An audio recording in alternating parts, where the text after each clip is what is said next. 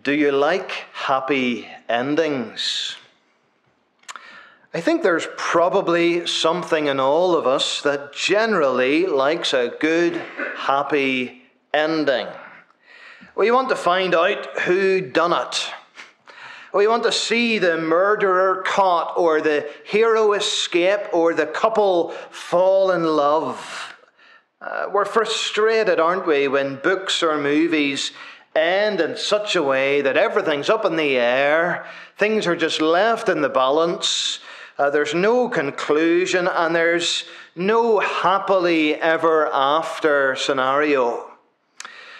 If you've been following with us in these studies through Hosea, you'll know that we've described it as a love story.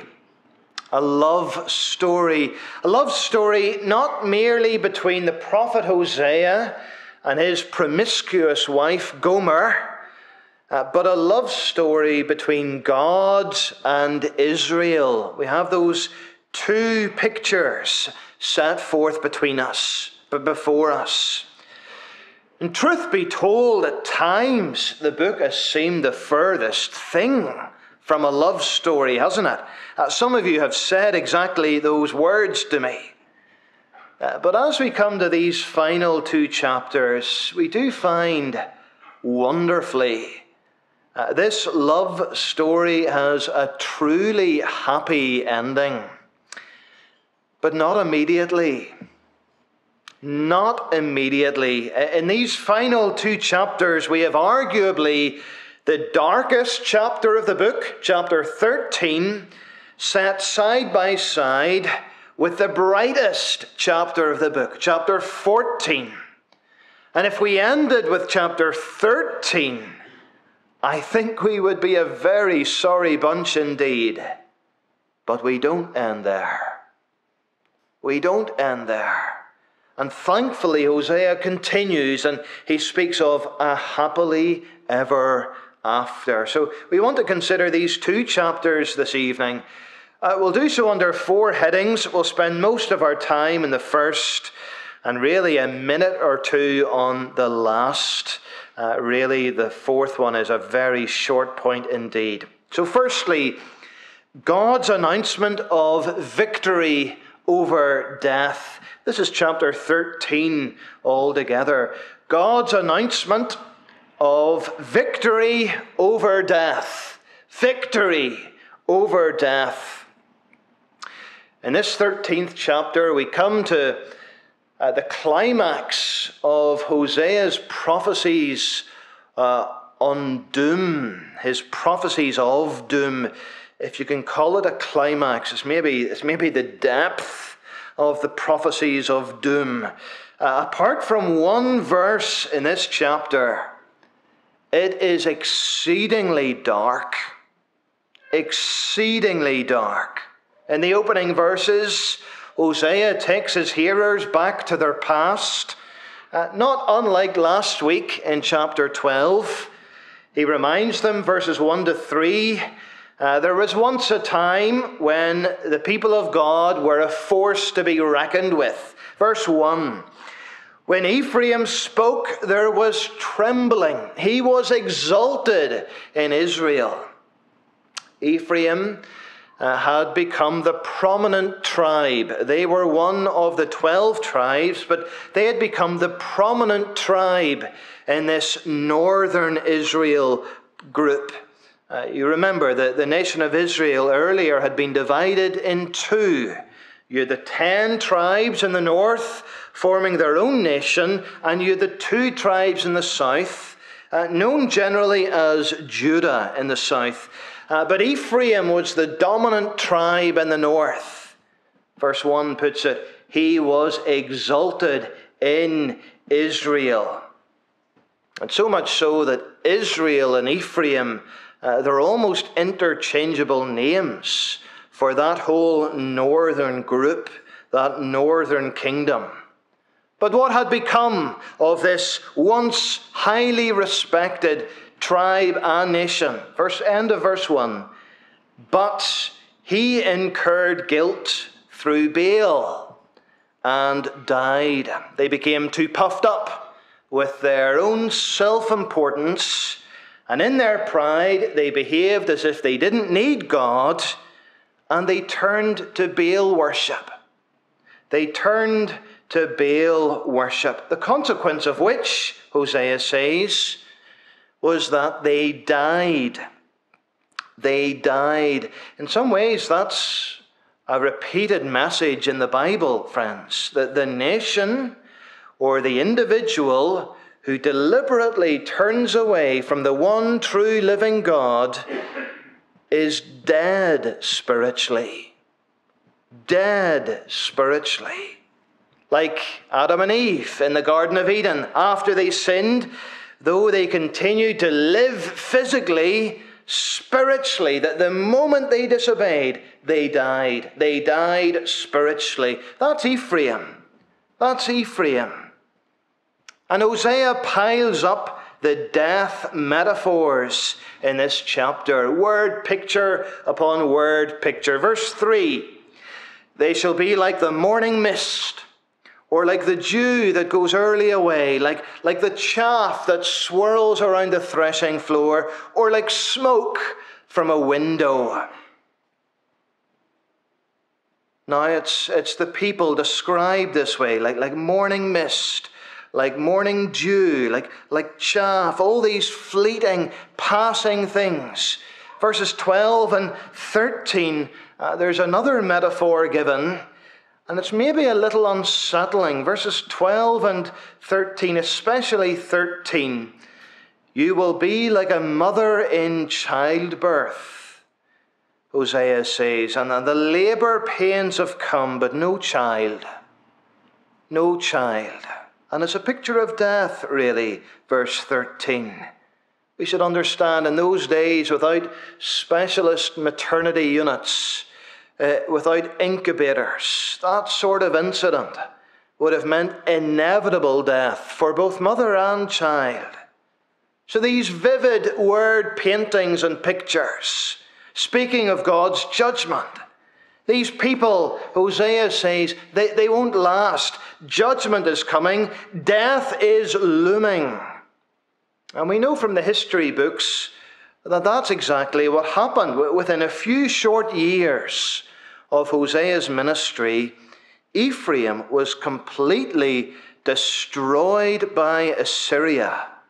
And they passed into political oblivion. And that's what verse 15 speaks of. Verse 15, though he may flourish among his brothers, that's Ephraim, flourishing among his peers, the east wind, that's a reference to the Assyrians. The east wind, the wind of the Lord shall come, rising from the wilderness, and his fountain shall dry up, his spring shall be parched, it shall strip his treasury. And the atrocities described here are horrific, friends. Verse 16. Verse 16 speaks of Samaria, that's the capital of the north, being utterly torn apart. How the invaders would come in barbaric fashion, mercilessly dashing their little ones in pieces and ripping open pregnant women. And Hosea's point in all of this is that God's people, Ephraim, that isn't the moment when they died, when Assyria came knocking on the door, but rather it was years before. Verse 1, when they left God in favor of Baal, when they committed spiritual adultery. And it's worth noting, friends, this terrible devastation that would come. The Assyrians aren't the only ones responsible. Verses 7 and 8, God says, I'm going to do it to them. I will be responsible. Verses 7 and 8, startling verses. I am to them like a lion, like a leopard. I will lurk beside the way. I will fall upon them like a bear robbed of her cubs. I will tear open their breast. I will devour them like a lion, as a wild beast would rip them open. In other words, the Assyrians are merely instruments of judgment in God's hand. Hosea puts it very plainly, verse 9. He destroys you, O Israel. Now, what are we to make of that, friends? This description of God's anger and judgment, of God pictured as a vicious predator. Can your view of God cope with those verses? Hosea is fairly clear that the people of God have fallen so low in this chapter that they were utterly deserving of God's wrath and judgment. He not only describes how they corrupted the worship of God, but in 4 to 6, they forgot the blessing of God. He describes how the Lord had saved them and provided for them, but they forgot all about Him. Verses 10 and 11 describe how the people repeatedly looked to earthly kings instead of their heavenly King. They rejected God's protection, God's love, in favor of someone else. It's Romans 1:21, isn't it? Romans 1:21. Although they knew God, they did not honor Him as God or give thanks to Him. These are people who have willfully, deliberately, and repeatedly stirred up and provoked the anger of God. And so God says judgment is inevitable and judgment is just. And friends, we've got to look at this passage and ask ourselves, are we so different? Are we so different? We might not be guilty in exactly the same way, but Baal worship, have we not repeatedly put other things in front of God? Our families, our careers, our pleasures, our pastimes. Have we not forgotten, perhaps in a way greater than Israel, have we not forgotten the many blessings we have received from His hand?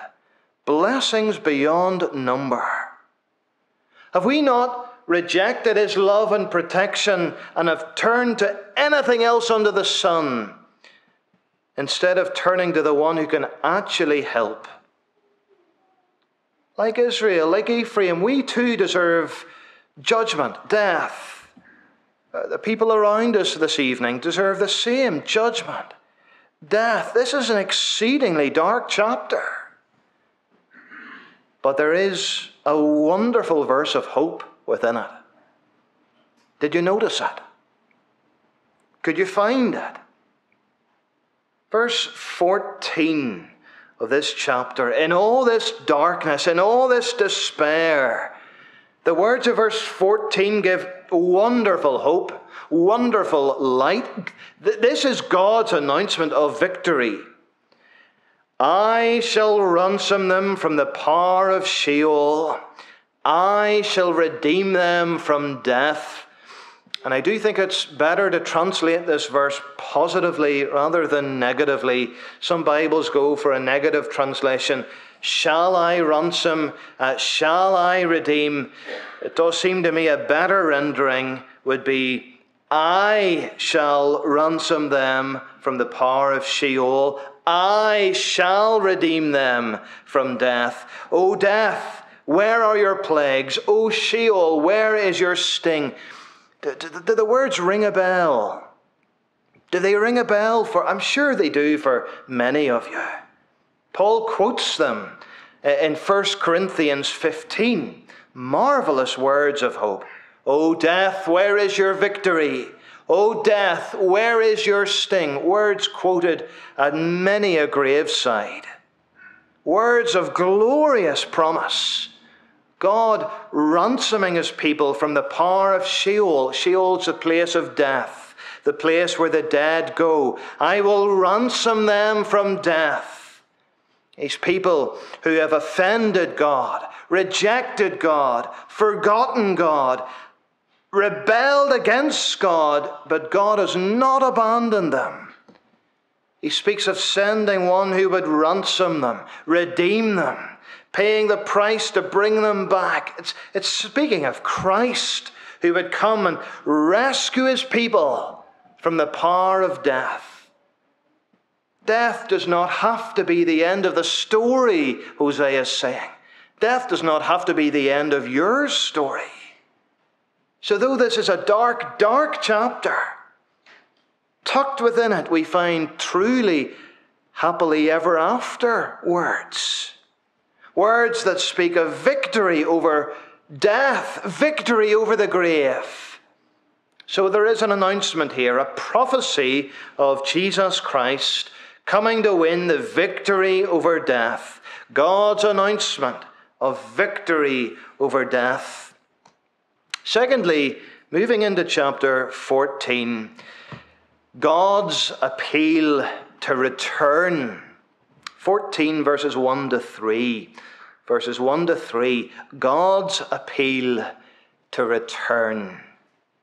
This is just a little chapter, 14, just 9 verses, yet this is in many ways the pinnacle of the whole book. It really does portray the happiest of happy endings. Maybe you're here this evening and your life feels the furthest thing from a happily ever after. It feels the furthest thing. Maybe you feel far from God this evening.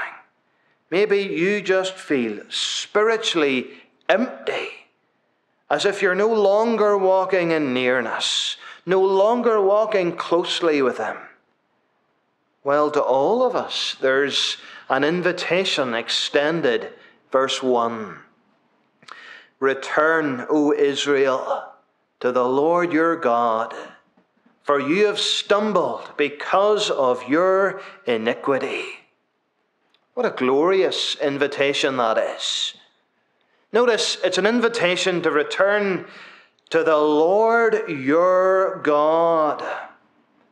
That's striking. In spite of all the people have done, God is still their God. The Lord your God. Hosea is saying he hasn't given up on you yet. Return to the Lord your God. I wonder if there's anyone this evening that's here and that needs to hear this gracious invitation, this wonderful appeal. Maybe you've been sliding and wandering away from him. Return to the Lord your God. Maybe like Israel, you've played fast and loose with God and you've been unfaithful to him. And just as God is willing to take Israel back, he's willing to take you back too, to forgive you. He's calling on you this evening. Return to the Lord your God. How does one go about doing that? Hosea gives us, in these opening 3 verses, 3 steps to return. 1, confess your sin. This is in verse 2. Confess your sin. It says, take with you words and return to the Lord. We can almost think of the prodigal son and going back to his father, but he knows that there's words he has to say. There's words he has to say. Take with you words. Confess your sin, in other words. It's not an easy thing to do. But it's vital if we're to experience reconciliation with God. We need to come and confess our sin, asking for forgiveness. I wonder if you're here this evening and you've never yet trusted in Christ. And I wonder if one of the reasons is because you find it hard to say sorry. You find it hard to say sorry. That's where a relationship with God begins, you know. I'm sorry. It's a very humbling thing to have to say, I'm sorry. Please forgive me. And of course, a step not just at the beginning of the Christian life, but every day, every step in the Christian life. Hosea says, go to him, take with you words, say sorry, the first step in returning to God. But we go further than confess your sin, and we turn from our sin. We turn from our sin. Verse 3, Assyria shall not save us. We will not ride on horses. We will never again say our God to the work of our hands. And this speaks of an acknowledgement that needs to be made. It's a turning away this time, not just saying sorry, but a turning from sinful practice. We're not going to look to Assyria anymore for help. We're not going to make gods of things in the world anymore. God, you're the only one that can save. You're the only one that can restore. And I'm not just saying sorry for my sin, but I'm turning from my sin, turning unto you. That's repentance, renouncing sin and turning unto God. And then a third step in returning, believe that God is willing to forgive your sin. Believe that God is willing to forgive your sin. The very end of verse 3, a line we could easily pass over. In you the orphan finds mercy. Hosea surely is reminding the people here of God's character. How he's a God of mercy. A God who cares for the fatherless. A God full of compassion. That's the kind of God he is, Hosea says. A God in whom the orphan finds mercy. Hosea or Micah would put it, a God who delights to show mercy. Maybe you're thinking this evening you've wandered too far from God, that you've compromised, that you've gone too far. Hosea says he cares for the orphan, you know. He cares for the orphan, this God. He's a God of exceedingly abundant mercy. That's how he's wired. Never think that he'll never take you back. Never think he will never take you back. That's a lie from the pit of hell. He will receive those who come to him through Jesus Christ. Believe he's willing to forgive sin. God's wonderful appeal to return. And the three steps in returning: confessing your sin, turning from your sin, and believing God will forgive your sin. Maybe you're thinking, though, how do I know that I'll be accepted? How do I know the door just won't be slammed in my face if I take these steps? Let's come thirdly. God's assurance of forgiveness. God's announcement of victory, God's appeal to return. Thirdly, God's assurance of forgiveness. Verses 4 to 8. What will happen when sinners come to the Lord in repentance and faith? What happens when the backslider returns? What happens when the prodigal makes the journey back to the Father? Two things. One, restoration. Verse 4. Verse 4. I will heal their apostasy.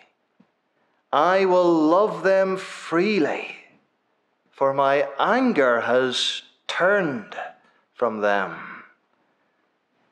Are those words just tremendous? God's speaking of his immediate receiving of the returning sinner. No questions asked. His love for them freely, unconditionally. Isn't it marvelous that when we confess, when we turn, and when we come to the Lord, in a moment, in an instant, he receives you back freely. And his anger is turned away. What a wonderful thing to read. There's no grudge here. There's no lasting bitterness. There's no dark side to the love of God. As soon as the sinner returns, love and intimacy is restored and enjoyed. It's the foundation of the gospel. All because he turned his righteous anger away from us to turn it upon his Son at the cross. The anger doesn't just disappear. It's directed. It's propitiated. It's taken and absorbed completely by Christ. Restoration. And then the second thing that happens, refreshment. Refreshment, verses 5 to 8. And we have a beautiful description of life here, vitality. I will be like the dew to Israel. He shall blossom like the lily. He shall take root like the trees of Lebanon. His shoots shall spread out. His beauty like the olive. His fragrance like Lebanon. These pictures, of course, in a warm country, the dew just is absolutely essential for fertility, for fruitfulness. The blossom of the lily spoken of here was almost a proverbial for being attractive, beautiful. Being like a tree of Lebanon, that's another good thing. That's like us saying today, as strong as an oak tree. Wonderful word paintings again from Hosea, assuring God's people not only of their being forgiven, but of their flourishing. Not only of restoration, but of refreshment. All looking forward to a day when the Messiah would come and restore and refresh his people. When through his death, he would turn away the anger of God from them, and for all who believe in him, he would lavish fruitfulness, blessing and beauty. Verse 7, they shall flourish like the grain. They shall blossom like the vine. That's the picture. A picture of utter refreshment. Maybe you just feel spiritually dry and done this evening. Spiritually barren, spiritually hard. Oh, friend, look to the Lord for your refreshment, your spiritual renewal. Turn to him in the words of this chapter, that he might be like dew to you, that he might cause you to blossom like the lily, that he might plant you beside streams of living water, causing your roots to sink down deep, flourishing in the Lord Jesus. Are you in need of this kind of refreshment this evening, this kind of revitalization? I would encourage you to pray through this chapter, to take the words, use the words that are here, and ask the Lord for this refreshment. What wonderful words at the end of this whole prophecy. Words of assurance, words of forgiveness, words of flourishing. Hosea has been writing this tremendous love story. If you like, a love letter. A love letter. Have you ever written a love letter? I'm sure there's some in this building have written a love letter or two. And surely every good love letter ends with a P.S. Ends with just a little postscript, a final word. Let's come fourthly, briefly, Hosea's P.S. Hosea's P.S. Verse 9. Whoever is wise, let him understand these things. Whoever is discerning, let him know them, for the ways of the Lord are right, and the upright walk in them, but transgressors stumble in them. Here's the wise counsel at the end. For everyone who has reached the end of Hosea's prophecy. This is the big lesson. God's ways are always right, Hosea says. His ways are always right, and the upright walk in them. Ultimately, the mark of the true believer is that he walks in the ways of the Lord. So if you would be wise, learn from Hosea. Learn from this book. And that's how the book ends, with God saying to you this evening, come back to me. Come back to me. You do not have to go the way of eternal death. Come back to me. Maybe come to me for the first time and bring with you words. Walk in my ways. Are you at a loss for words? What words do I bring? I don't know what to say. Let me give you 3 words. 3 words. Sorry, please, thank you. I'm sorry, God, for how I've lived. I'm sorry I've spat in your face. Please, please forgive me. Thank you. Thank you for sending your Son to die in my place. Sorry, please, thank you. Whoever is wise, let him understand these things. Whoever is discerning, let him know them. For the ways of the Lord are right. Amen.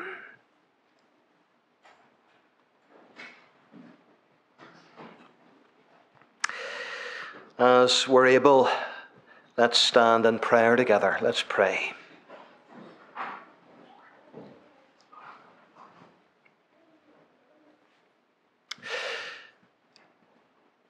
Lord, we are sorry for how we've lived.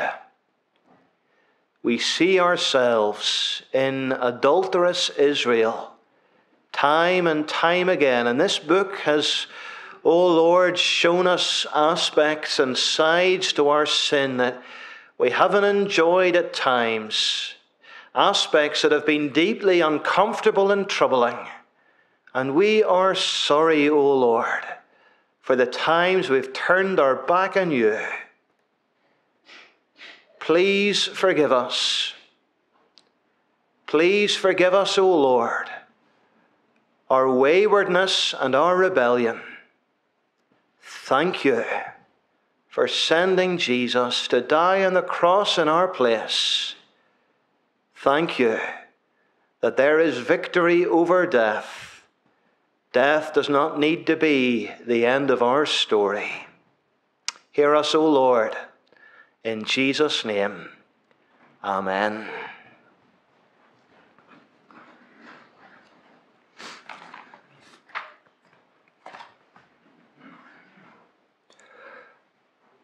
We sing together from Psalm 1, Psalm 1a.